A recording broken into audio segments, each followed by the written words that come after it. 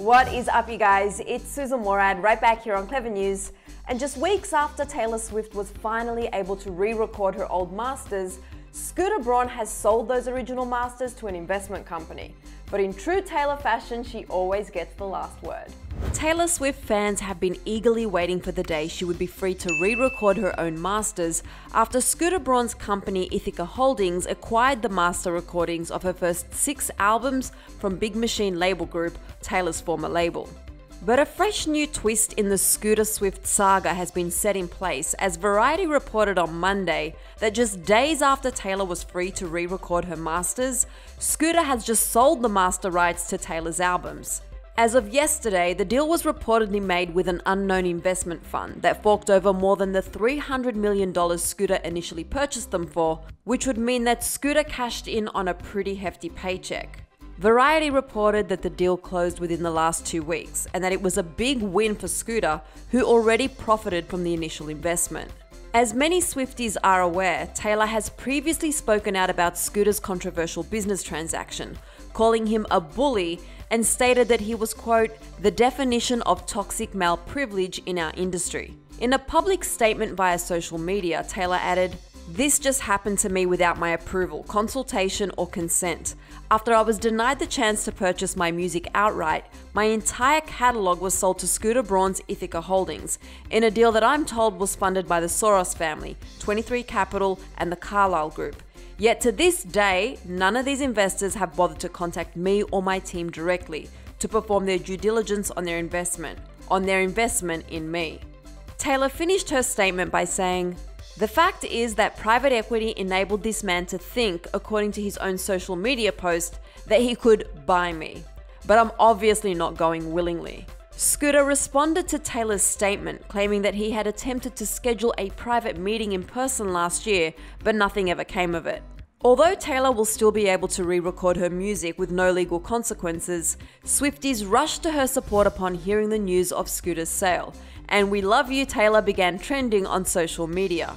Even artist Sarah Bareilles couldn't help but chime in, tweeting, "I will never not feel like this is just effing robbery. Greed is a virus too, and it's everywhere. F that. Taylor Swift sending you love."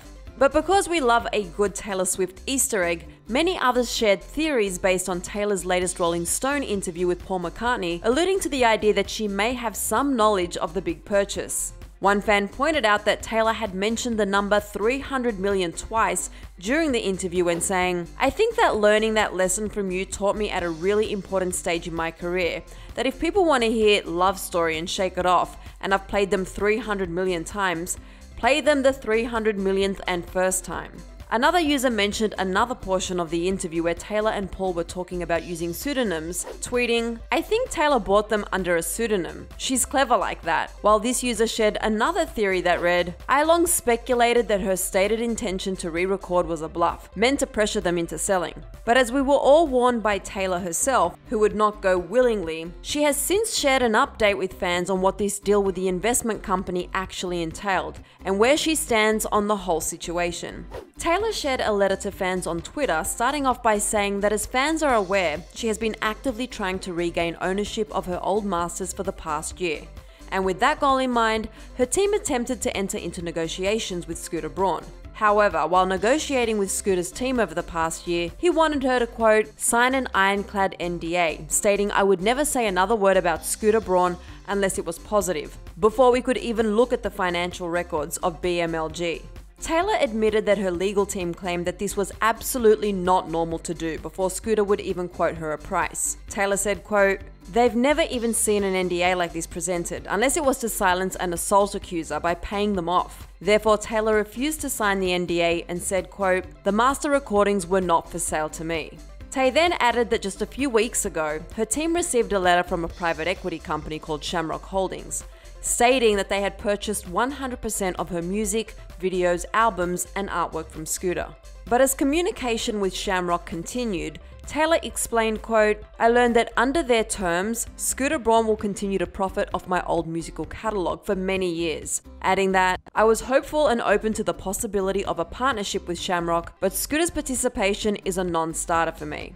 Taylor then included a copy of the letter she wrote to Shamrock, politely declining their offer to work with them, writing, quote, If I support you, as you request, I will be contributing to these future payments to Scooter Braun and Ithaca Holdings. I simply cannot in good conscience bring myself to be involved in benefiting Scooter Braun's interests directly or indirectly.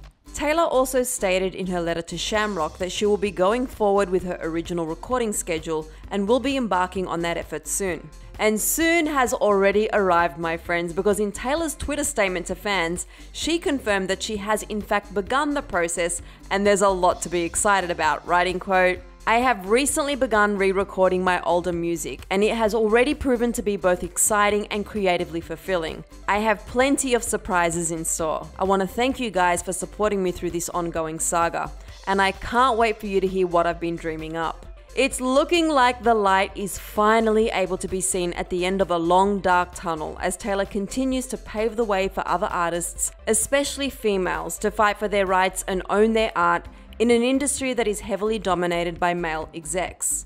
And so on that note, I want to leave with you Taylor's parting words in her statement that were, quote, "I love you guys, and I'm just gonna keep cruising," as they say. As Swifties put it best, we love you, Taylor. Keep cruising, and we'll see you on the other side of all of this. And for even more good news on Taylor and her relationship with Joe Alwyn, click right over here for another Clevver video.